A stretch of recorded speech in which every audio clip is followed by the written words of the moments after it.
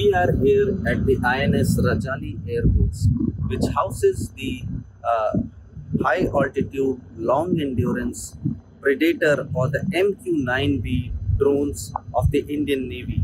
The Indian Navy currently is operating two of these drones, which are helping it to carry out long-range surveillance in the entire Indian Ocean region. The drones have a capability to remain airborne for more than 30 hours and can cover a distance of up to 8,000 nautical miles in one sortie.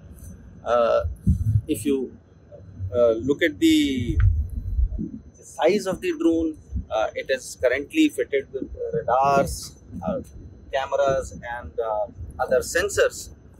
The future Indian Navy, as we are all aware, that India is going to get 31 more of these drones from the US, of which 15 will come to the Indian Navy and would be deployed first here at the INS Rajali and then at other bases.